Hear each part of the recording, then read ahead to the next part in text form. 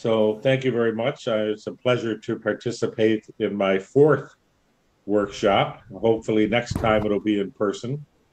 So some of you may know a lot about fluorescence, some less. So I think to make sure we are all starting equally, I want to go through the fundamentals of fluorescence phenomena and illustrate some methods just to sort of set us off properly.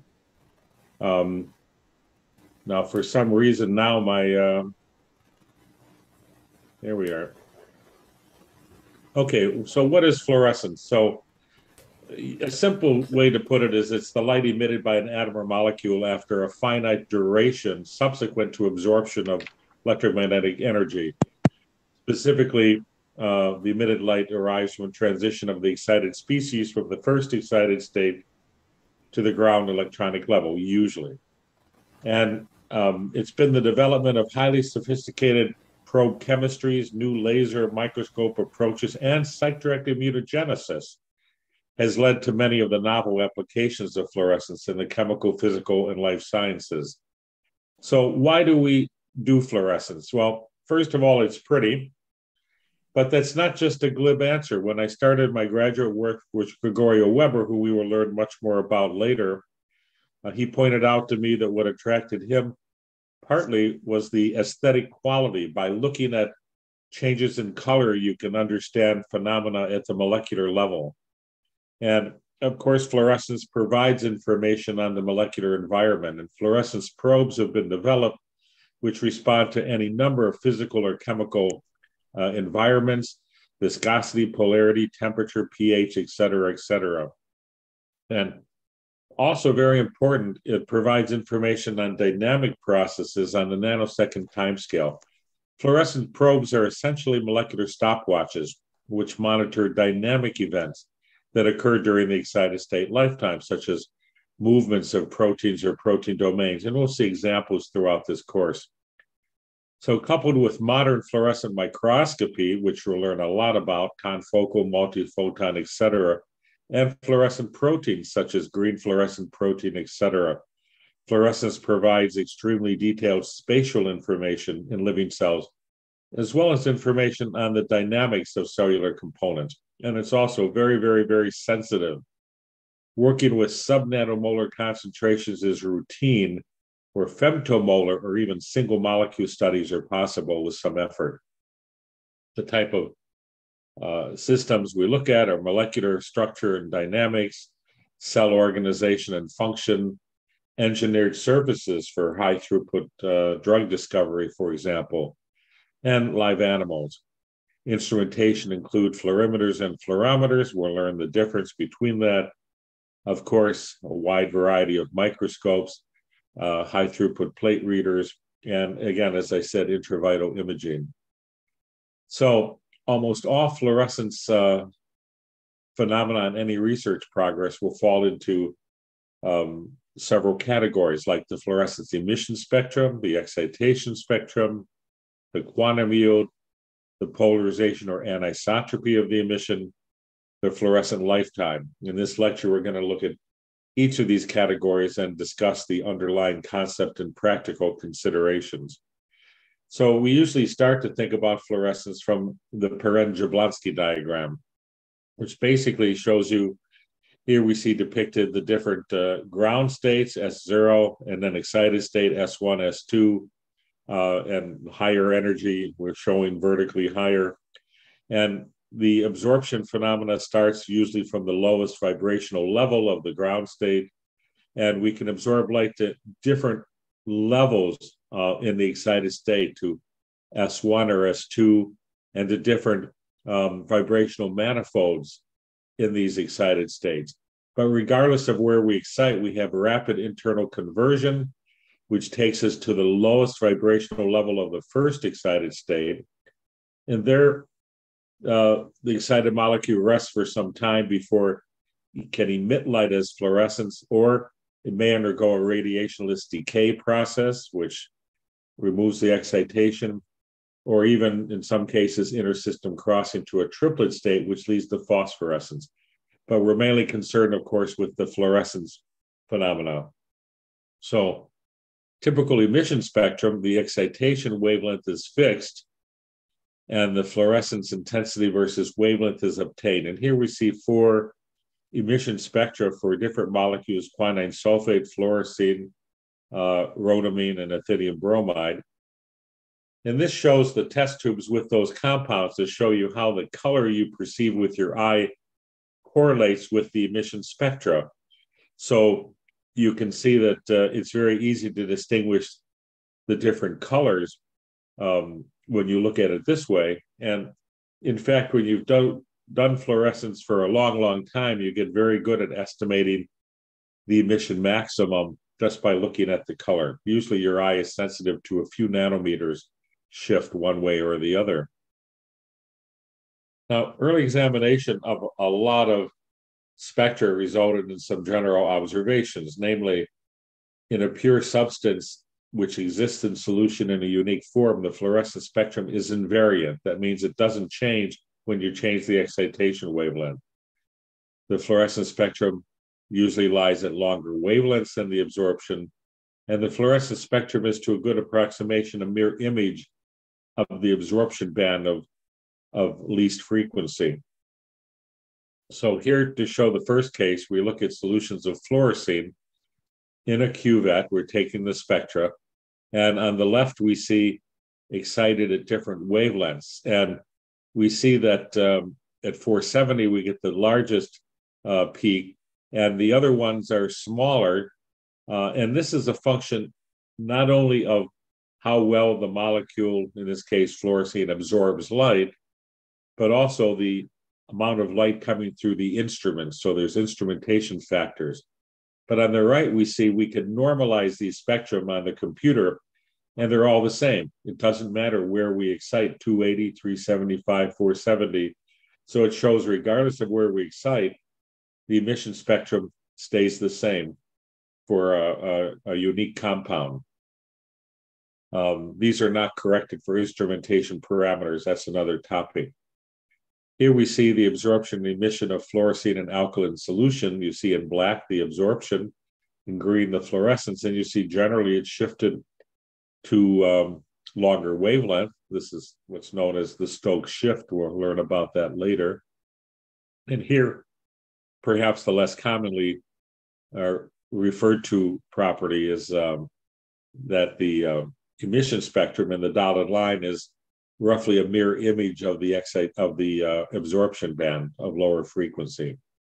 And all of these properties follow from considerations of the Perrin-Jablonski diagram, namely, regardless of where we excite, in whatever wavelength we excite, we rapidly get loss of energy to stay in the lowest level of the lowest vibrational level of the first excited state, and then we have the emission process. So we see that it doesn't matter where we excite, we're always going to get the same emission.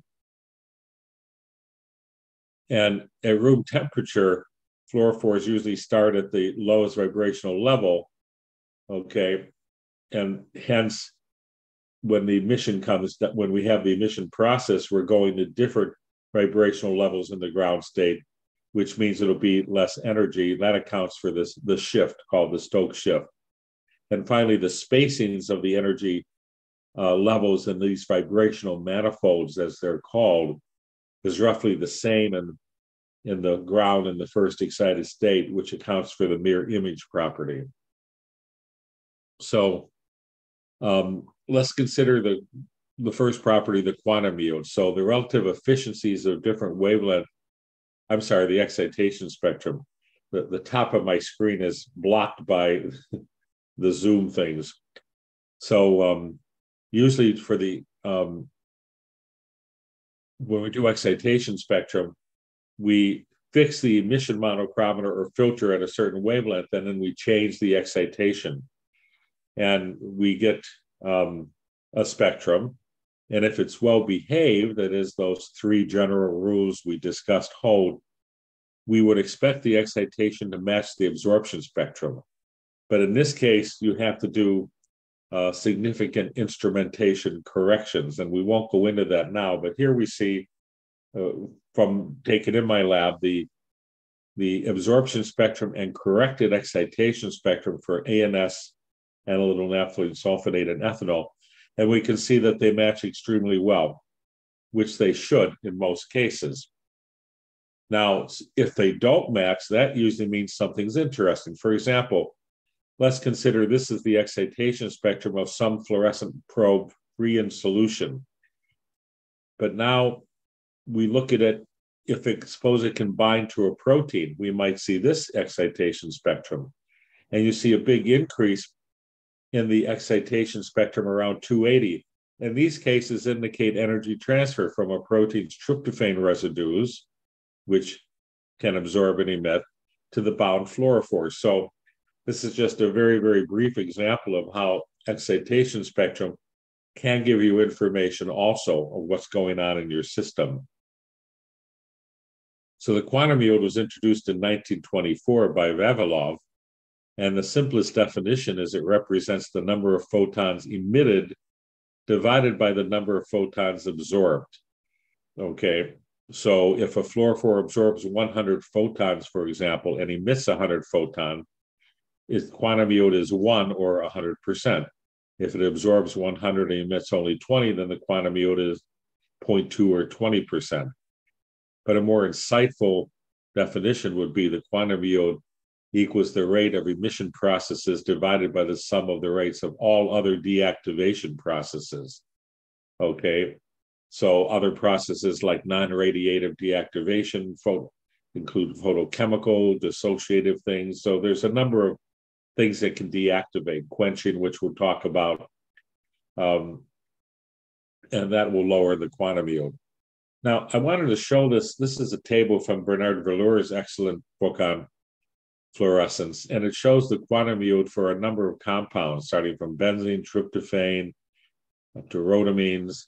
And we can see that the quantum yield varies greatly. And in this sense, ultimately, this is what determines if a molecule is a useful fluorescent probe or not. For example, the DNA, adenine, guanine, the bases in DNA technically fluoresce, but the quantum yield is very, very, very, very low, so that it's not practical. So you don't think of that as being a fluorophore. But to be practical, you have to have it at least a few percent. And here we see a lot of them. And we see that we go up to, we can go up to 100%, rhodamine 101. But I want to add that quantum yields are notoriously difficult to measure. For example, reliable quotation marks, literature values for quinine sulfate range from about 0.5 to 0.7. So when I read a manuscript where they talk about a quantum yield of some probe, I like to see how they determine that. And usually they just compare it to something else, like people doing proteins would compare to a tryptophan derivative. And then they usually tell you what quantum yield they use for the reference compound. But when they report that, then I can judge on my own if I think that's a reliable value or not. So it's not, despite what instrument manufacturers tell you, it's not a trivial matter to do a quantum yield. So let's talk about polarization. And you won't probably get much of that in the course, but I'm just going to give a little overview because it is a very important technique, polarization of fluorescence. So we can think of light having an oscillating electrical and magnetic field perpendicular to the direction of light propagation. In this lecture, these lectures, we're only concerned with the electrical component. So in natural light, the electric field vector can assume any direction of oscillation perpendicular or normal to the light propagation direction. And a polarizer is a device that's inserted in the light path that can be rotated to change the direction of polarization. And usually nowadays we use rather expensive crystal polarizers that deviate one polarization plane from another, but you can get the polarization you want. So we can consider a cuvette, and again, this little quartz or glass cuvette at the center of our optical system. So the exciting light travels along the x direction, and we can have a polarizer that selects one direction of the electric vector. And then that hits the sample, and we get fluorescence comes out. Now we look at 90 degrees normally, at normal. So I'm trying to show, like if the light's in the plane, the emission is coming out towards you, sitting, looking at the screen. And we can rotate the polarizer to see how much is in the parallel direction and how much is perpendicular. And then the polarization is defined as the intensity parallel minus the intensity perpendicular over the sum of those terms. Another term very often used in the context of polarized emission is the anisotropy, usually designated as A or R, which is defined as the parallel minus perpendicular over parallel plus 2I perpendicular. So it's a small difference, but it changes the numbers as we see. Now, obviously, you can rearrange terms and you see anisotropy is 2/3 times 1 over P minus the third, the minus 1, or anisotropy is 2P over 3 minus P. For example, if the polarization is 0.5, the anisotropy is 0.4, 0.25, 0.2, etc. And most modern instrumentation will give you the readout of both polarization and anisotropy. Now, clearly, the information content in polarization or anisotropy function is essentially identical, and using one term or the other is dictated by practical considerations. In fact, just to jump ahead a little bit, in the clinical sciences, they almost always use the polarization function, whereas in most biophysical measurements, they report anisotropy. But clearly, it's the same information. Now, going on just a little bit more with polarization, perhaps the most important aspect to think about is when you excite an ensemble of randomly oriented fluorophores with plain polarized light, you're performing a photo selection process, and that's the key. You're picking out molecules that are more or less lined up with the polarization direction of the excitation. And that's because the molecule, normally the fluorescent molecules have a dipole moment in the excited state that's different from the dipole moment in the ground state. Okay, and so when you're lined up with the polarization direction of the exciting light, more or less with that ground state dipole moment, the probability of absorption is higher. In fact, the probability that a molecule will absorb light is proportional to the cosine squared of the angle between the exciting light, the polarization direction of the exciting light, and this transition dipole moment. So even if it's at a large angle, you can still get some excitation, but not as much. So if we look at an ensemble of molecules, and I've drawn on them their dipole moments, and we shine light on them, we can see when it's brighter green, the ones that are more strongly lined up, and the black ones are at a large angle, they don't absorb the light at all, but other ones can absorb to a less extent. Okay, and usually when you excite in the first electronic state, the emission dipole, well, regardless of where you excite, the emission dipole is normally collinear with the excitation. But now we can consider how many molecules do you excite that are perfectly lined up, where there's fewer molecules lined up perfectly that are lined up at an angle. Think of a globe and look at the direction to the North Pole relative to the equator. There's many, many more on the equator, obviously. So the probability of absorbing light is proportional to how well they're lined up, but the number of molecules that are lined up is less as you get collinear. So when you take all this into account, and we won't go through the mathematics, you can see that the limiting polarization, and this is an important concept, the limiting polarization, if you have a random orientation in solution, is going to be 1/2, okay, 0.5. So only if you have a crystal where everything's fixed in space can you get higher, but in solution, randomly oriented, it'll be 1/2. And that assumes the emission dipole is parallel to the absorption. So we can look at here we see an absorption spectrum in the solid line, and we see the emission, which is at longer wavelength. And next to it, we have a Perrin-Jablonski diagram, and we can see that we excite any place, the emission is from the same place. And in fact, this depicts roughly phenol. And here I show on the molecule the direction of the transition dipoles. And you can see that the S0, S1 is at one orientation, the S0, S2 another. So now consider the population of molecules. And I excite in S0, S1. I'm picking out these molecules to excite. And the polarization, the emission dipole is roughly parallel. So the average direction is depicted here. It's going to be largely polarized. But suppose I use another wavelength. I'm picking out a different population of molecules. I'm picking out the molecules that have the S0, S2, which will be in a different orientation. This shows you it's a different population I'm trying to depict here. And the emission is going to be the same as before, but this time it'll be largely perpendicular.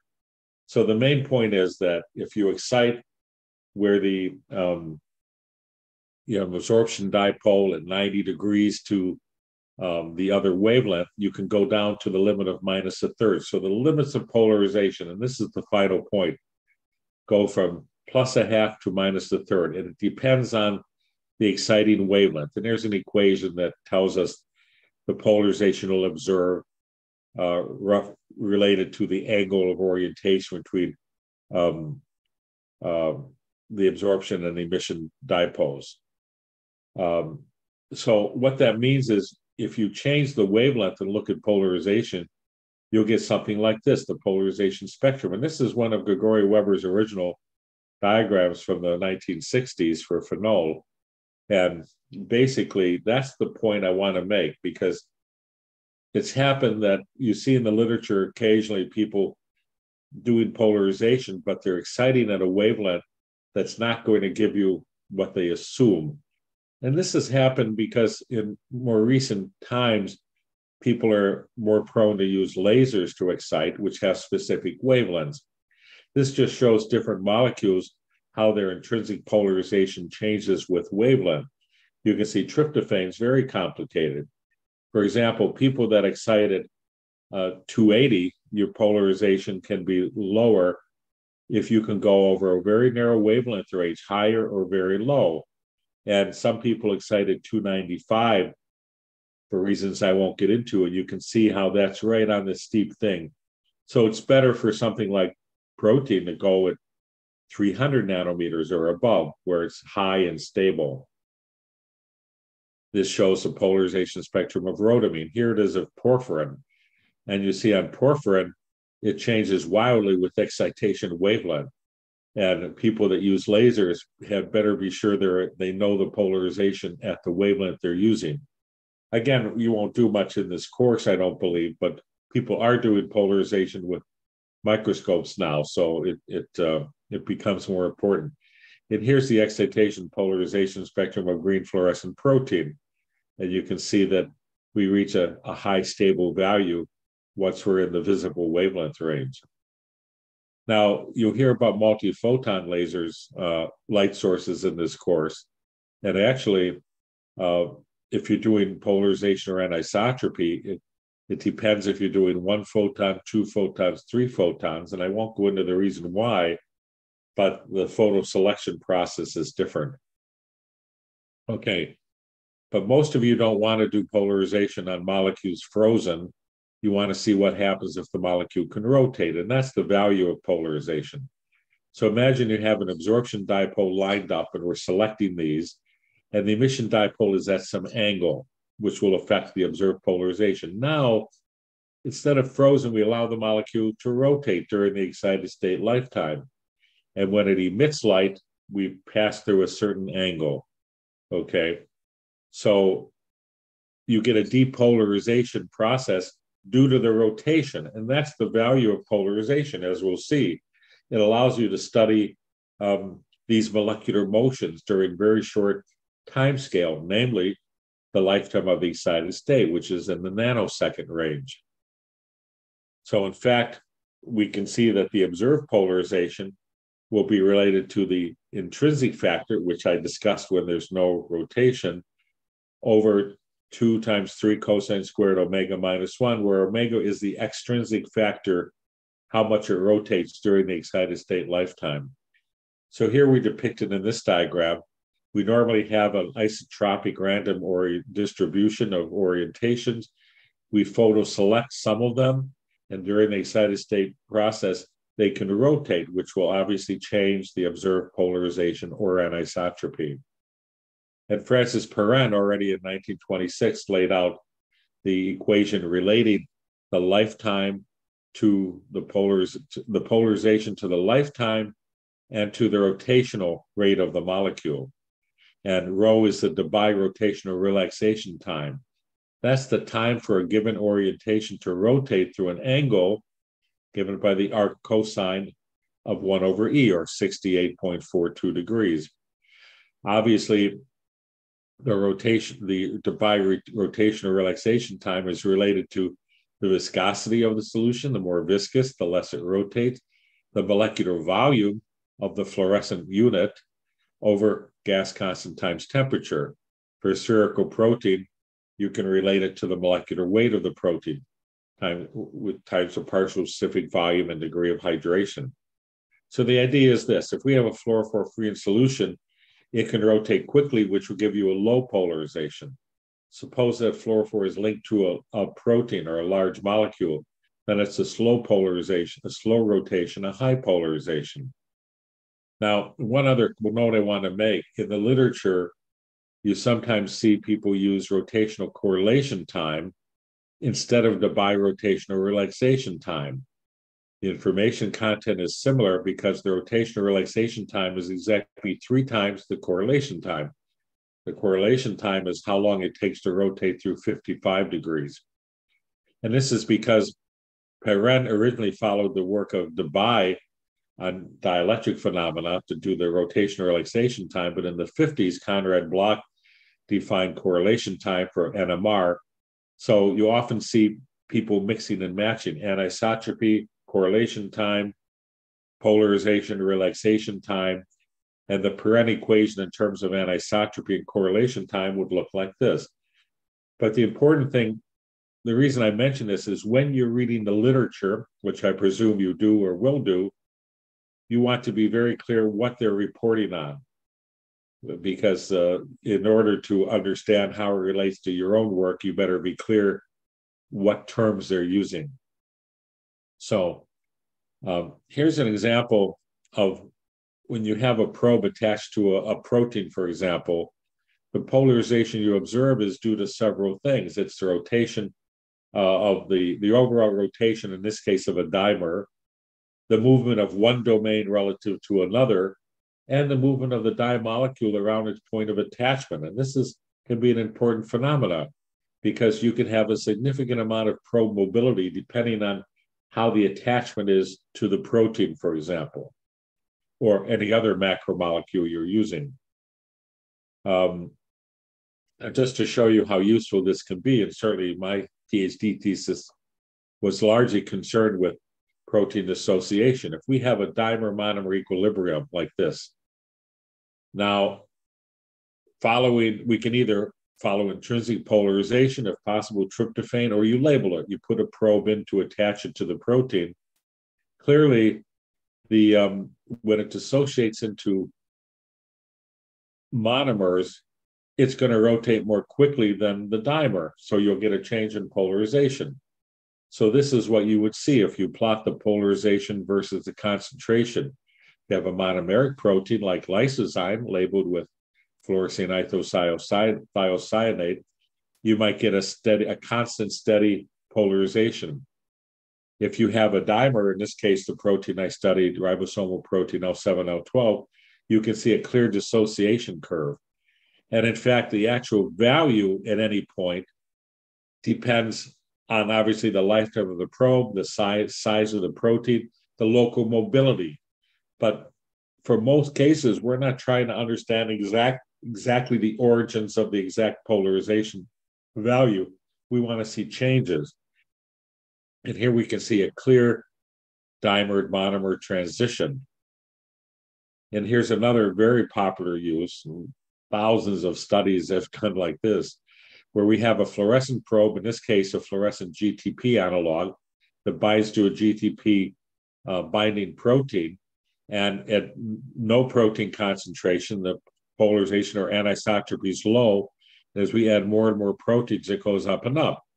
So this is a method to easily follow the binding constant of a fluorescent ligand to a protein. Again, very popular, especially it affects a lot of clinical work. In fact, the first commercial instrument to measure polarization was introduced by Abbott Labs in 1981. And one of the reasons for this is before this came up, most binding studies were done with radioisotopes, where you'd put in a radioactive ligand and you'd pass it over a column or a filter to see how much is bound. And it was really in an effort to remove radioactivity from common usage that they developed this method. And I think it's easier to just show you the diagram. So the idea of the Abbott machine, which is still used today a lot, you have an antibody to a ligand. So you have a ligand, an antigen that you're interested in. Maybe it's, for example, it's used for drugs or metabolites, and you link a fluorophore to it. Now, you start off with a high polarization because you have the conditions such that most of the fluorophore-linked antigen is bound, so you get a high polarization. Now you add the fluid of interest, whether it's blood or urine or something, and you're looking for unlabeled antigens in there, like a drug, for example. And if there's a significant amount of unlabeled antigens, it's going to displace the fluorophore-linked antigen from the antibody, and you're going to get a low polarization. So basically, you can, in what's called a homogeneous assay, you don't have to separate free and bound. That was the value also. Unlike radioactivity, no separation is needed. You just get the readout of the polarization depending on the concentration of the liquid you're adding. Another very popular use of polarization came in the early 70s when Weber introduced polarization to study membrane systems. And he actually mentioned this idea in his thesis in 47, which we'll learn in the history lecture. And originally they used Parylin, but one of the postdocs working with him, a co-author of that paper, was Meir Shininsky, who went back to Israel and with Barinholtz introduced diphenylhexatriene, showed here, which for decades and decades was certainly the most popular fluorescent polarization membrane probe. Nowadays, Lorden, which you'll learn a lot about, is starting to replace it. This shows you how it would work. You would get the anisotropy, in this case, of vesicles as a function of temperature. And when you go from the gel to the fluid state, you can see the dramatic drop in polarization. So this is just to give you some examples of how polarization is used. And as I mentioned, in clinical chemistry, this is a very popular method for high throughput screening experiments. And most of these high throughput plate readers can do or many of them can do polarization too. And even in the microscope, I won't discuss this now, but you can put polarizers in a microscope, and by paying attention to what you're doing, you can get anisotropy or polarization images as well as intensity, which again will give you information on rotational mobilities of different molecules, and also has to do with FRET measurements, which we'll talk about later. Well, I guess we'll talk about it now. So FRET stands for Forster Resonance Energy Transfer. And what is FRET? Let's consider we have a molecule, we're going to call it a donor, which can absorb light and then emit light. So that's normal. But suppose we have another molecule called an acceptor that we won't discuss the details yet. Basically, that excited state energy of the donor, when the donor is excited, it can transfer energy to the acceptor if it's within the proper distance and the proper orientation. And the acceptor can emit light. It doesn't have to emit light, but the most common examples are it emits light of a different wavelength. So it's a way to see when molecules are in proximity to each other. And the FRET process results in the decrease in fluorescence intensity and also the decrease in the lifetime of the donor, which is going to be important when we talk about lifetime measurements. And a way to think about the energy transfer, we have two tuning forks. We did this when I was in school. I don't know if they still do it. And you strike one tuning fork, even though it's separated in space from another one, the energy waves through the air can get the second tuning fork to start vibrating. So it's basically the concept of it's not giving off light that excites the acceptor. It's the excited state energy is transferred. And you can define what's called the Forster critical transfer distance, which is the distance at which between the two molecules, donor and acceptor, at which half the efficiency of transfer will be 50%. And that'll depend on many terms: the refractive index, the quantum yield of the donor in the absence of acceptor, kappa squared, the orientation factor. That is, how oriented are the donor and accepted dipoles relative to each other, and the normalized overlap integral. There has to be some overlap between the donor's emission spectrum and the acceptor's absorption spectrum. Okay, and ways to measure the energy transfer, especially for many, many years, was largely on intensity. You see a decrease in intensity due to FRET. Here you see the donor, and then the donor in the presence of acceptor. But more important for everything you'll be doing with microscopes is the lifetime. You get a decrease in the lifetime. And as we'll see in tomorrow's lecture, there's many reasons why the lifetime is a superior measurement than just intensity. So you can measure efficiency of transfer by the change in the lifetime in the presence of and absence of the acceptor. So let's talk about fluorophores now. So where do fluorophores come from? Okay. So some fluorophores occur naturally in the plant or animal world, like quinine. We'll learn in our history lecture how important it is. Many such natural fluorophores or intrinsic fluorophores include aromatic amino acids. But modern fluorescence studies would not be possible without fluorescent molecules designed and synthesized in the laboratory. Indeed, rapid development in biological fluorescence owes much to synthetic organic chemistry, as well as to modern molecular biology and commercialization. So we can arbitrarily divide probes into in vitro or in silico, as the case may be, in vivo, more accurately in cells. We can talk about intrinsic fluorophores that are naturally part of the system being studied, or extrinsic fluorophores, which are introduced. Intrinsic ones, and you hear a lot about them in the course, include NADH. We have several lectures on that. FAD, porphyrins, metal-free porphyrins usually, but some metals, magnesium and zinc, still give rise to fluorescence, and some other molecules. And of course, for many of us, like myself, and certainly Enrico in his early years, the aromatic amino acids were very important for protein studies. And here we see on the left the extinction coefficients, how well they absorb for tryptophan, tyrosine, phenylalanine. We see tryptophan dominates.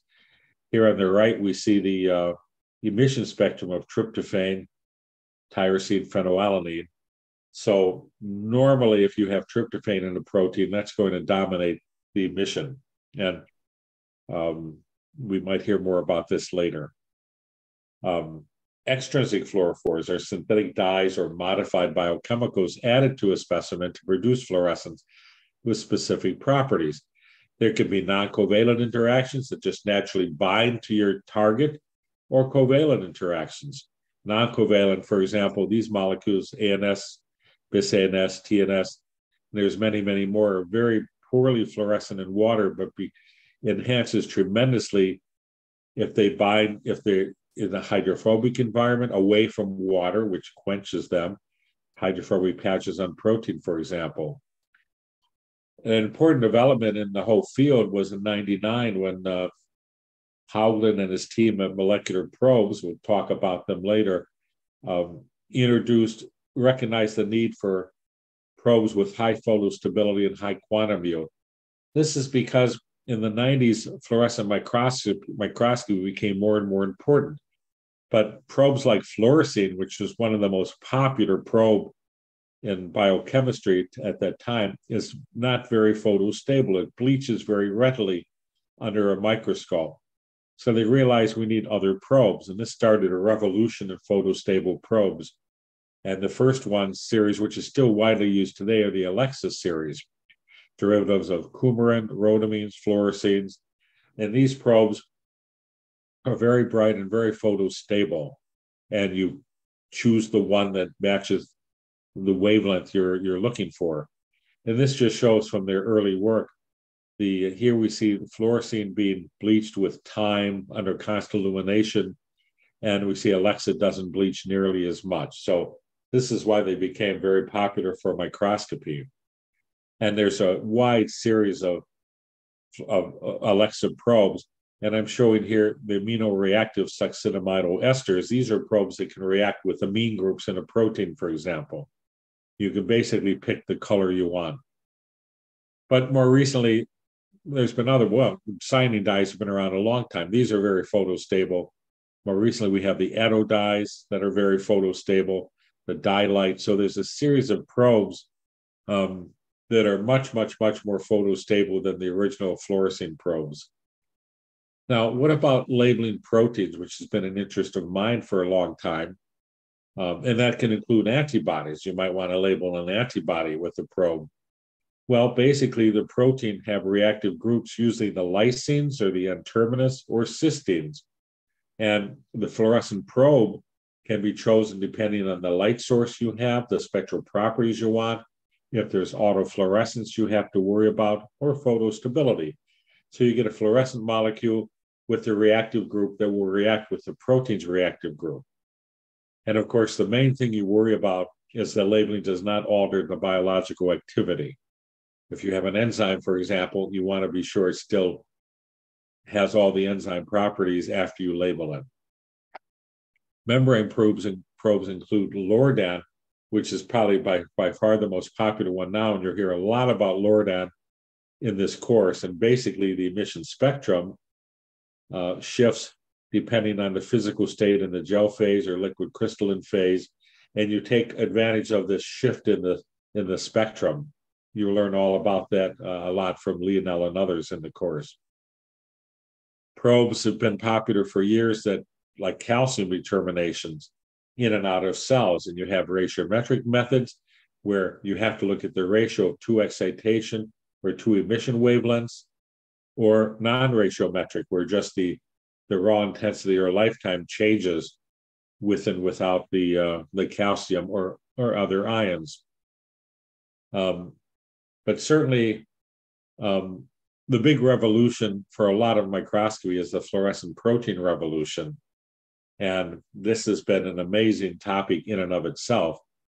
And the idea, which I'm sure you all know, is basically you have the gene for the fluorescent protein can be inserted into the DNA next to the gene of your interest. And then you can basically get a protein with your fluorescent protein attached, okay? And this was discovered by Osamu Shimomura, who was looking at aquarin. And we see on the left that aquarin is a bioluminescent protein in the jellyfish. And basically, when you have some perturbation of the jellyfish, calcium ions are released, and that basically activates aquarin, which gives off a blue light. And right near it in the jellyfish structure was a GFP, a protein that absorbs the blue light and then emits a green light. And when he was isolating the aquarin, he discovered this GFP. They didn't know what it was at the time, of course. Here you see a picture of Shimomura holding up GFP, not clone GFP, but GFP he got from the jellyfish. Why does the jellyfish do this, you may add? Well, first of all, it wants to make a signal, and blue light will be scattered more easily than green light. That's why the sky is blue, right? The lower the wavelength, the more the light scatters. So when it changes it from blue to green, it can send a flash of light farther in the ocean.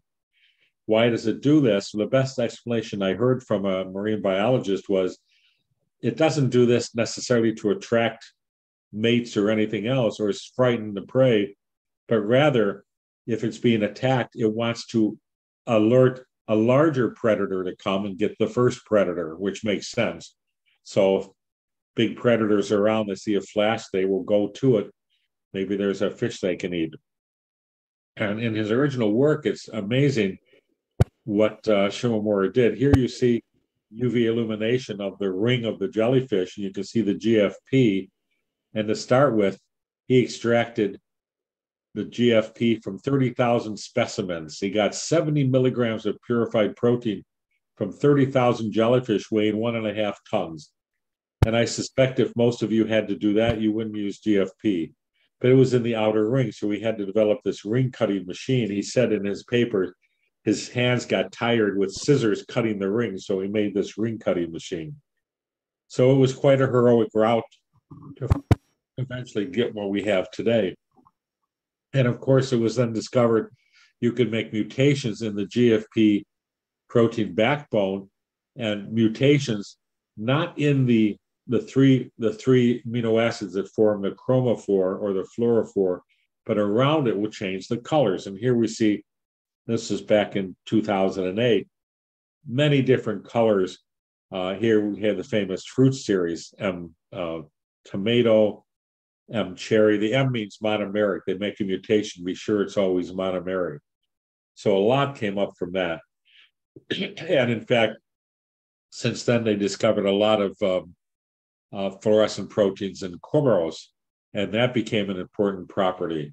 So we have a series of different important mutations in different corals. And again, these are largely used in cells, as you'll hear about, no doubt, to distinguish two different proteins or to even do energy transfer. You can have one color being the donor and one color being the acceptor. Very popular use of fluorescent proteins, okay? And just no end of proteins now. And here's an interesting chart of the brightness relative to eGFP, which is enhanced GFP. And you can see that depending on the wavelength of light, you can get some are much intrinsically brighter than others. You can see the wide range of wavelengths available for all of these. So you really can find almost any color you want now to express in your cells. How many have been found? Hundreds. I mean, you can't keep up with it. And there's also, besides the jellyfish and the coral, they found them in many other animals too. And I won't go into all of that now. An interesting use was proposed some years ago by Coppola, namely bimolecular fluorescence. What he does is he splits the gene for GFP in two parts, for example, here. And the idea was if you put one on one protein of interest, one on the other one, if the two proteins of interest bind, you may get these two halves coming together and forming a fluorescent protein. And amazingly, it works in many cases.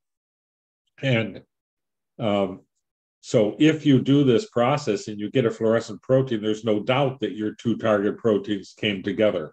Otherwise, you would never have the fluorescent protein.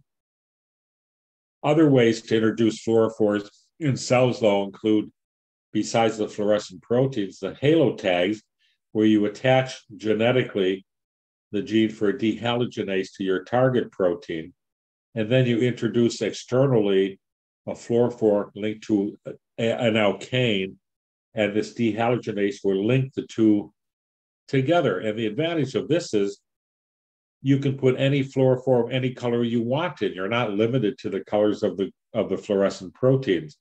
It's especially useful. I've used it myself during turf, a method you'll learn about, where you're adding things, your protein is sticking through the cell membrane, and you add the different probes to the external medium. Also, snap tag is another method does a similar thing. It works on a benzoguanidine derivative, but it covalently attaches a probe to the target. The one advantage of this, well, besides using any color you want, is these are a bit smaller than the GFP, so maybe you do less perturbation to your target protein. And then there's other probes that are around. I won't go into details. This is just to give you some references.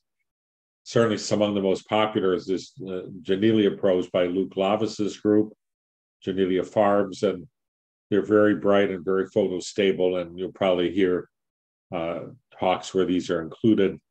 And the final thing to mention, it's becoming more important as time goes by, is quantum dots. These are semiconductors where the diameter of the semiconductor, most popular cadmium-based, determines the fluorescence that comes out of them. And people have been able to derivatize them, that put molecules of interest on the outside. But just intrinsically, the color of the quantum dot, and they're very, very bright, very high quantum yield, the color changes with the diameter. So basically, these are becoming popular to label biological molecules with the quantum dots. And it's a whole other area. So the basic thing I want to say is there's now a huge number of fluorescent molecules available, unlike when Enrico and I were students where you had to synthesize the probe in the laboratory. But that's another story. So basically, I think I'm done and I'm on time. So Lena, why don't you take it now?